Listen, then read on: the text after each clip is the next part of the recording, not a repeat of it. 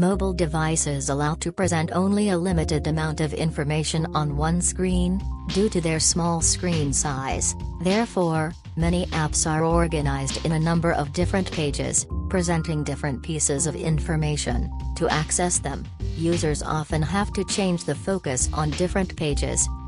Other content, such as maps or images, requires often resizing or panning the content, to provide sufficient context. In this video, we present Mobies, an approach that allows users to take advantage of existing large screens in their environments and temporarily borrow screen space. Users connect their mobile phone with an external display, by holding it on its side, and the interface of their mobile application is distributed on the phone and external screen. While the devices are connected, users benefit from more screen space, which allows to see more details. Using the Photo Album application, users can see the list of their albums on the mobile display and the overview of contained images on the external display. Through touching a thumbnail, photos are displayed magnified. The complete external display area can be used to display content.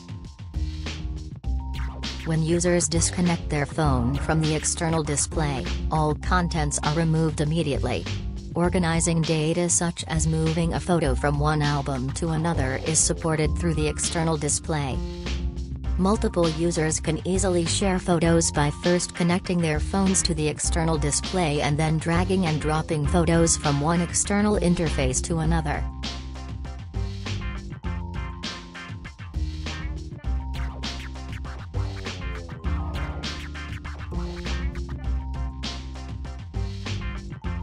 The external display also facilitates viewing web pages containing complex content by providing more overview.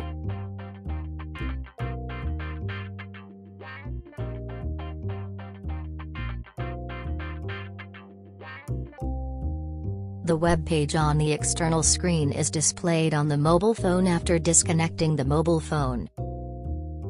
Open browser tabs can be viewed on the external display as well as bookmarks or the browsing history.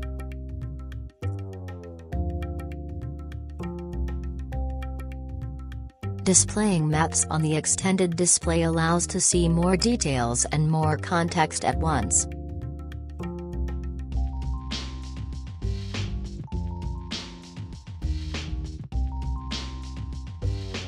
Users can interact with the large map either directly or through adding information such as stored locations from the phone.